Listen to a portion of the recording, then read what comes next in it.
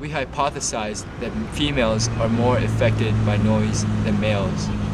To test our hypothesis, we compiled 20 various noises and tested them on 30 males and 36 females. Majority of the test subjects were 17 to 18-year-olds.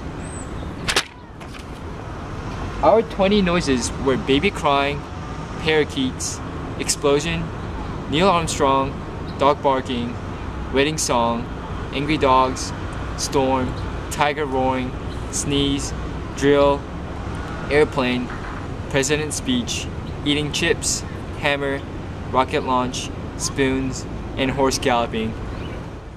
So here's a sample survey that we gave to our test subjects. We had them rate 20 noises on a scale 1 through 10, with 1 being the most unpleasant and 10 being the most pleasant.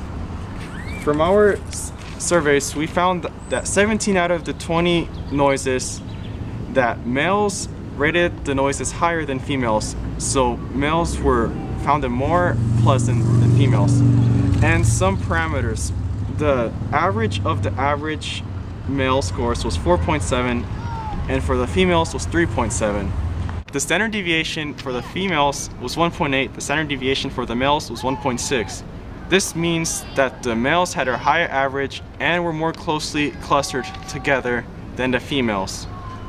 And to confirm our test, we did a 2-sample t-test with the parameters previously mentioned, and we found out that t was 1.7 and p was 0.048. So with statistics, we can conclude that this is statistically significant with an alpha level of 0.01. So our initial conclusions that females were more affected by noise than males was correct. As Nikolai mentioned, the data reveals that females tend to react to sounds more strongly than males do. Females rated every sound more unpleasant except for the national anthem, puppies barking, and the wedding song. The largest discrepancy in the survey was in the 2 explosions, with mean differences of 4.2 and 3. This may be a result of cultural stereotypes or evolution, as explosions are socially seen as more masculine.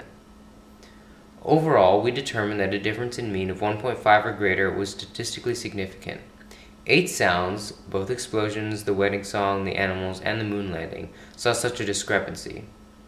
The harshest noises were generally chosen by males, and the more sentimental ones by females. Our culture often portrays women as sentimental and soft, while men are seen as tough and brutish.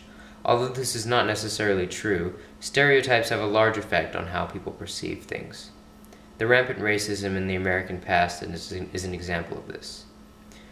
Our group concluded that the difference in sound perception between the genders is a result of physiology, but to a greater extent, gestalts accumulated over a lifetime.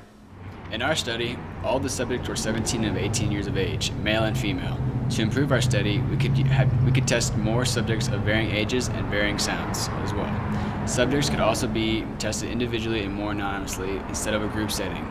Shout out to Dr. B, you're the real MVP.